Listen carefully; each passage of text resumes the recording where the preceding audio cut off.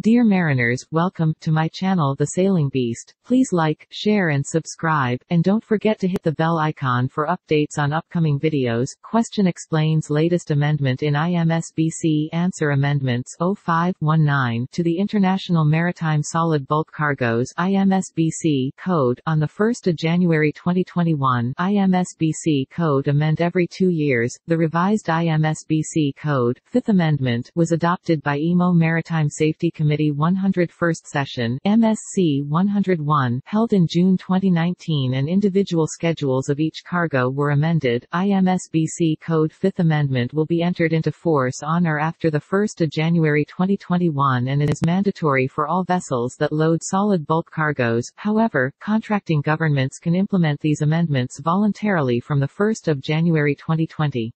1. Exemption of certificate for fixed gas fire extinguishing system FFEA. The following Group B cargoes that possess a chemical hazard which could give rise to a dangerous situation on a vessel, were added to the cargoes that FFEA may be exempted for loading them: flue dust, containing lead and zinc; matte containing copper and lead; zinc oxide enriched flue dust for vessels which FFEA is exempted. If the above-mentioned cargoes are loaded, it is necessary to rewrite the exemption certificate in order to add these cargoes' names in list of cargoes attached to the exemption certificate for FFEA. 1. Cargo which need a certificate of fitness for vessel carrying dangerous goods DG certificate is as follows: metal sulfide concentrates, self-heating UN 3190, seed cakes and other residues of processed oily vegetables. 1.